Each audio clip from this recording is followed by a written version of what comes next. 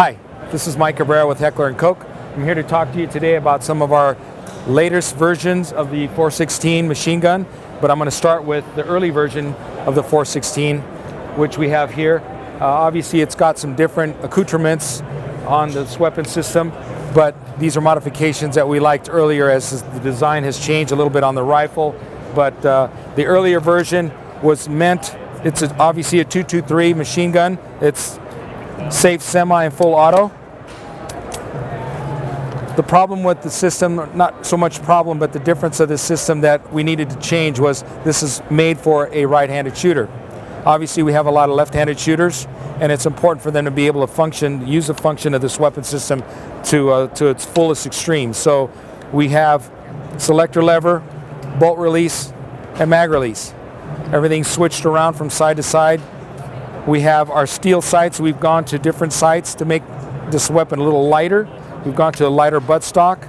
We notice that in the industry there's a lot of companies that make different materials or different accessories for these weapon systems, and we wanted to try to get ahead of the curve, so we've added those to this weapon system. But this is kind of the older brother of the 416. It's still a very popular weapon system with many large agencies in the United States and military. What we've done now is realize the Germans redesigned the system to make it more effective for some of the questions that we've had regarding the 416. This is a 416A5.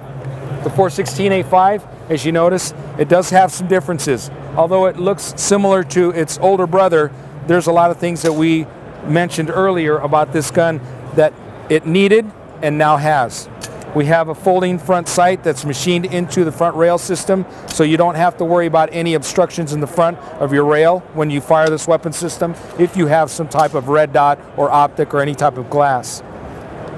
We've also lightened it up again with a plastic dust cover, but the really nice feature of this gun is that if you decide to shoot this weapon system in the suppressed mode, you now have a gas regulator that you can turn for either suppressed or non-suppressed, depending on what your configuration is or what your activity is when you're shooting this weapon system. Very nice feature, very helpful. The other thing is this is truly an ambidextrous weapon system. You have a magazine release on the left side, magazine release on the right side. You have a bolt release on the left side, which you had on this gun. You now have one on the right side. So now you can truly operate this weapon system if you're left-handed or right-handed. The nice features about this gun is it's still very operable. If you notice, this has a different manufacturer's buttstock on it. H&K has developed a different buttstock for this weapon system to lighten it up a little more.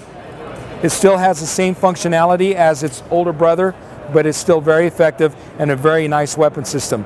This is available currently to the U.S. military, and it's also available to law enforcement agencies. One of the other important features about the 416A5 is on the 416 original weapon system, it was a 10.4-inch barrel.